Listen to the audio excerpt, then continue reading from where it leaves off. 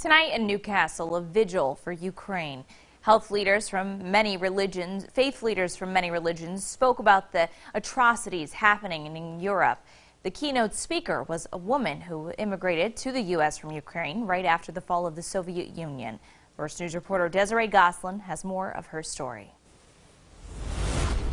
We have been watching for 2 weeks now of just the atrocities that are happening to the people of Ukraine and the assault happening. An assault the people of Ukraine have seen the likes of before. I look at my phone, it got this punch in my gut. We are in war.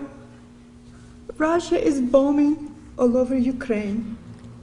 The whole country is on fire. That was nearly 30 years ago, but the fight for Ukrainian independence and the terrors inflicted on them span the last century. 1932 and 33, Stalin created Holodomor in Ukraine.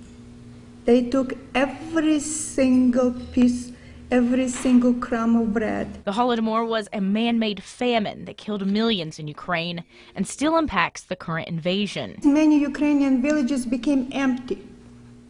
And right now, when you hear, well, there's pro-Russian on eastern Ukraine, guess what?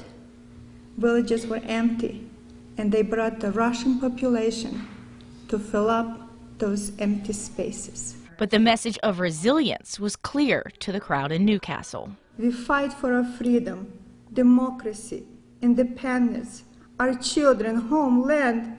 We don't want to be a refugee to the better countries. We want Ukraine to be the best country.